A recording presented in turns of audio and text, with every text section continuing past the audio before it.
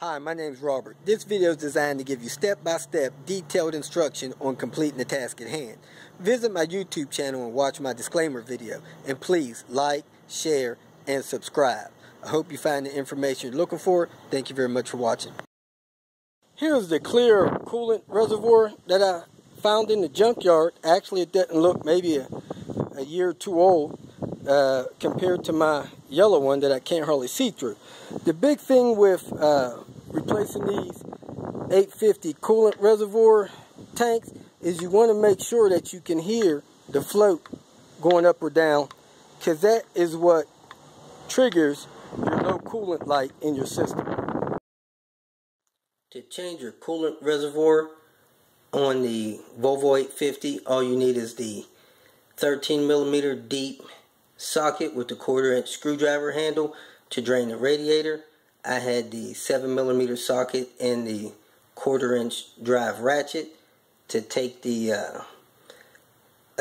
lines off of the bottle, and then a flat tip screwdriver. And you want something to catch your coolant in, and I would reuse the coolant unless you're planning to do a flush. Now, to replace this coolant reservoir, the first thing you want to do is drain some coolant out of the system. I would drain about a gallon out of the radiator before I remove the bottle. First thing I'm going to do in the drain process is slowly open the expansion tank lid. These expansion tanks, some of them are under pressure, my system is, and it's equivalent to opening a radiator. If that temperature was above 150, I would not do this, but since it's down under 150, I would. Since I have my reservoir cap open, I'm going to come down here, and under the Volvo on the driver's side and the splash pan, you can see that hole. Inside that hole, there's a nipple on the radiator that I think it takes a 13mm. You turn that loose, you don't have to take it all the way out, and coolant should start to drain out of that. This piece of plastic plug shouldn't be in there hard, so I take this small screwdriver adapter along with a deep well socket number 13, and I twist it until the coolant starts coming out, draining it into a drain pan. Once you got the coolant drained out of the bottle, you take a screwdriver and put it down this side of the tank and pry just a little bit and lift the bottle out from the frame of the car. Once you have the bottle lift out of the frame of the car, you push this tab and unplug the sensor wire. After the sensor wire is unplugged, you want to unscrew that, which should be a 7mm, and take off this top clamp, whatever size that is, and swap these clamps and hoses over to the replacement bottle. Now, if you have a new bottle, there's a good chance that it won't have the low level sensor, so you'll have to get some pliers or something and pop that sensor out and pop the new one on.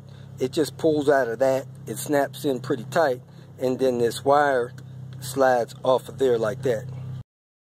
I'm not sure about the aftermarket bottles, but the good thing about the Volvo bottles is they have a metal sleeve in that neck and a metal sleeve in the neck of this connection down there.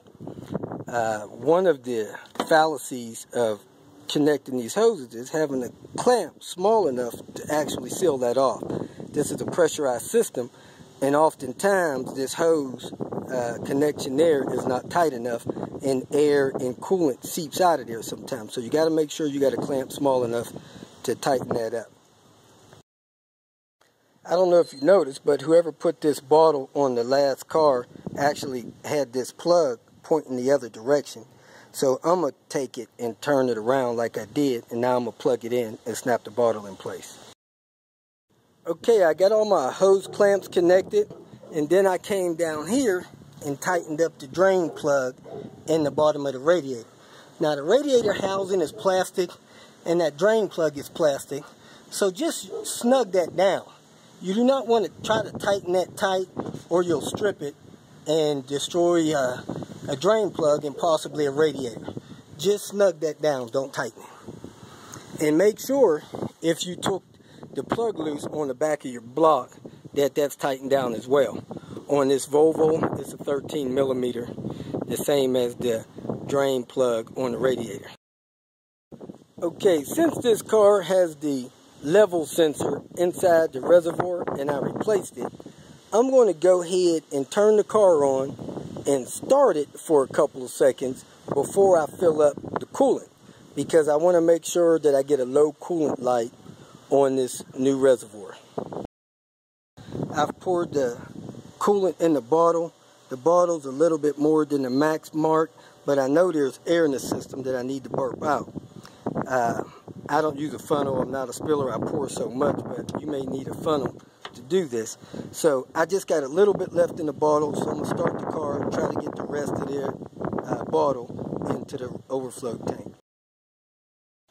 Okay, I couldn't get any more coolant in here, so I put the cap on. So I'm going to drive it around a little bit. Whenever I need to go somewhere, the system will burp. In a day or two, providing that I don't get a low coolant light, I'll check the reservoir, and any topping off I'll go ahead and do it with the coolant first. But like I said, I should have some air in the system that will burp sooner or later, normally within the next 20 to 50 miles. If you feel that this information was beneficial, please like it and share it with your social media friends. You can also subscribe to my channel so that you can get notification of future videos that I post. Visit my channel. I have all types of do-it-yourself videos there. You can leave questions here and I'll try to respond to them as quick as possible. You can also visit my website at robertspinner.com. Thanks again for watching.